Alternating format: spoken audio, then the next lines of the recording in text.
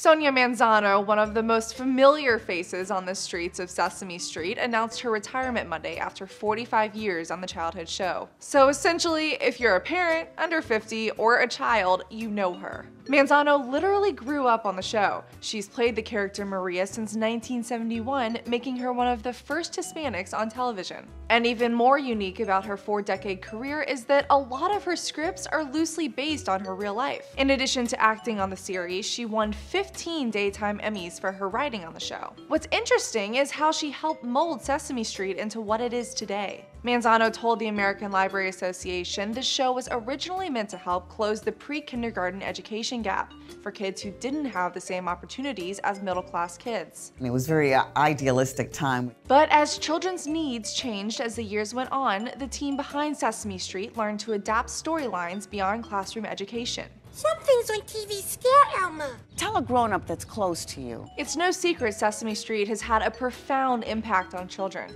A 2014 University of Maryland study found that children who regularly watch the show have a lower risk of falling behind in school. And don't worry, she's already hinted at a return. She told one fan on Twitter she might return for the 50th anniversary. For Newsy, I'm Lexi Hamasfar.